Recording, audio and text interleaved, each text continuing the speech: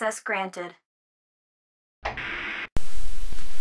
Hello YouTube, today I'm going to show you how to do some basic program reversing. I do not condone program reversing for illegal uses. This is just merely for educational purposes, so with all that legal stuff out of the way, let me go ahead and get started. The program we're going to do today, because it has no, it's not packed or anything, so it has no protection, and the crack needed to make the program function after its trial period is pretty simple and pretty straightforward, and I think it's something that you can follow along and understand. Okay, so you're going to need two things. The program's called Effentech HTTP Packet Sniffer, and here's the name for you. It's Effentech HTTP Packet Sniffer, and it's ehsniffer.exe would be the executable.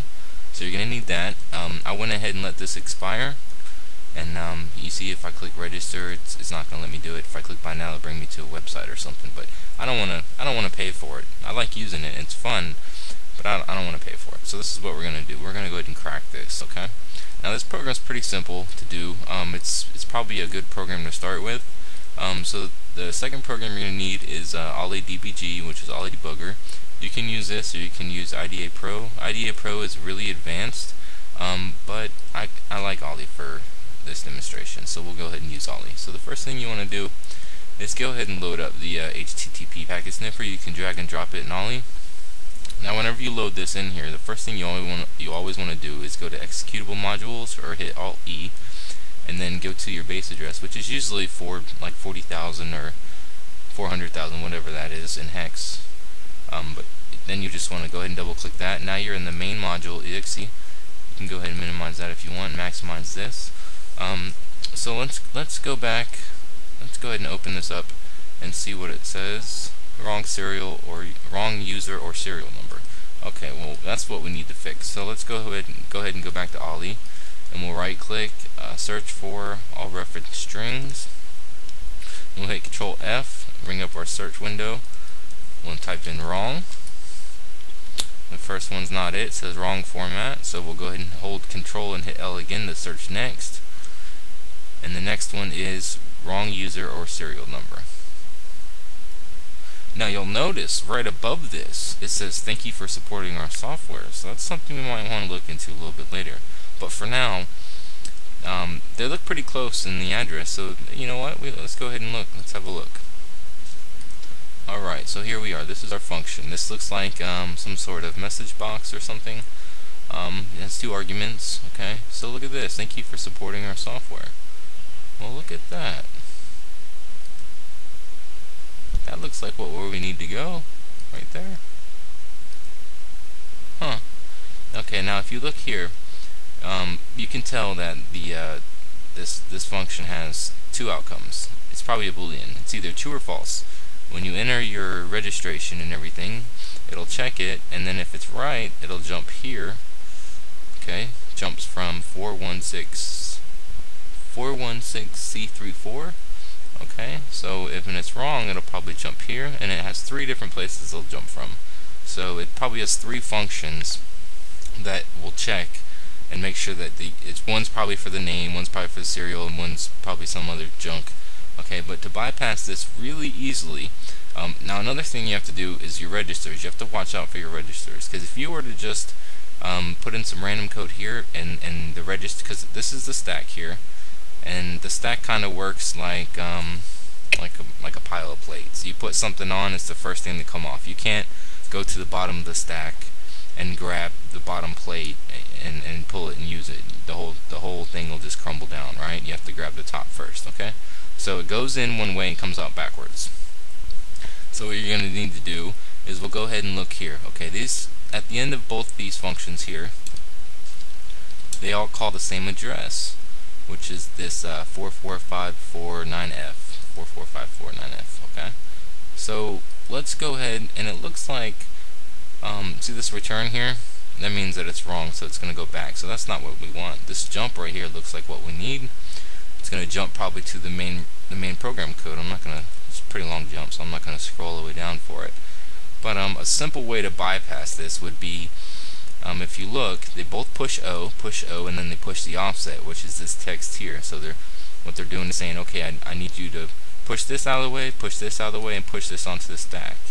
Next, I'm going to call this using this parameter above it. Okay, so and then once it does that, it's going to pop out the rest of the registers, and then it's going to add the 4, and then it's going to jump to the normal program.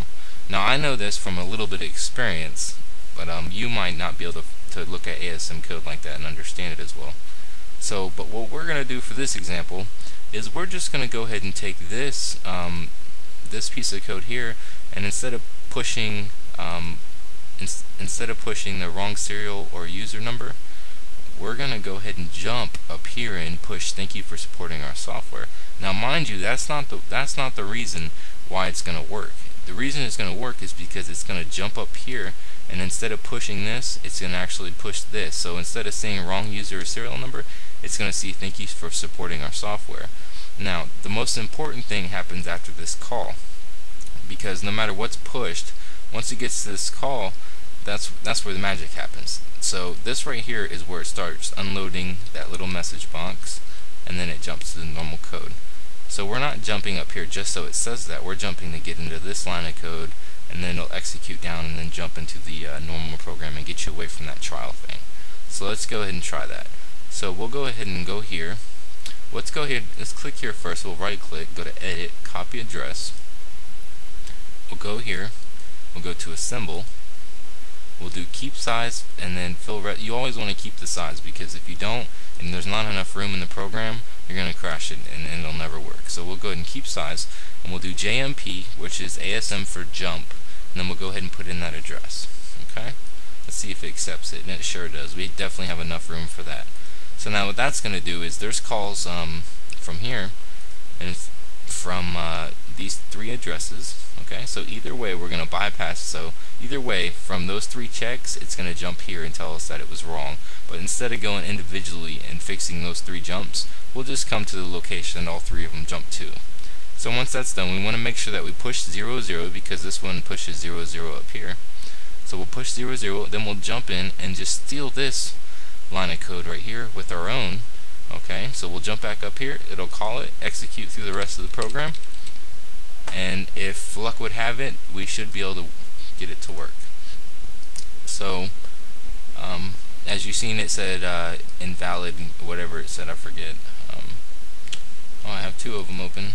Well, let's see which one it is. Okay, thank you. Let's see what this one says. See, this was the original message box. Wrong user or serial number. Okay, so when you hit OK, there's no way you can get by that. So I'm going to go ahead and close this one out. This one says, "Thank you for supporting our software." Now note, that doesn't mean that it's cracked, because all we did was move our text into that message box and called it. But the magic's going to happen after this, as I explained to you before, which is an ollie. See, all we did right now, the only part of code we're at is right here. We pushed, because we're actually right here in this code. Okay, but we jumped up to here. So after this registers, it's going to call that, and then it's going to come down, it's going to pop all the registers and jump to the original line of code. So we'll go ahead and hit OK, and look at that. Unregistered version, but yet our trial is expired, but yet we can use this program. And look at that. Let's see. Yep, it works. Go ahead and stop that. And I'll go ahead and exit ollie, and I'll end the tutorial here. Thanks for watching, and please subscribe.